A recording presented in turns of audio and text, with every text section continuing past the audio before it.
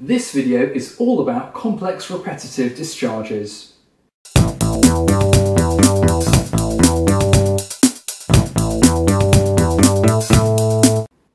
CRDs are complex repetitive discharges. These arise from leaky muscle membranes depolarizing and causing a muscle fibre action potential, which then sets off a circus movement of self-sustaining depolarization. In this clip, you can see a typical example of a single train of CRDs which were triggered by irritation of the muscle membrane by the EMG needle being inserted.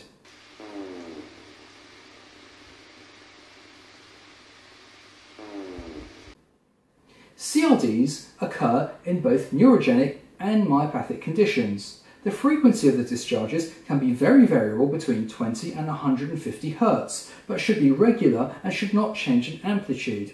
They start and stop fairly abruptly and can be triggered by movement of the needle or by voluntary activation.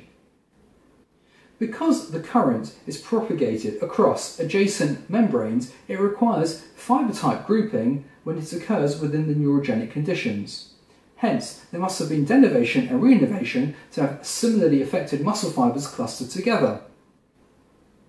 And then denervation occurring once more. In myopathies, it is also usually present when there has already been fibre splitting, such as with the chronic or inflammatory myopathies. It can also present more acutely when there is widespread necrosis. In the coming example, there is a more complex set of CRDs with three separate sets of discharges starting together but then dropping out sequentially.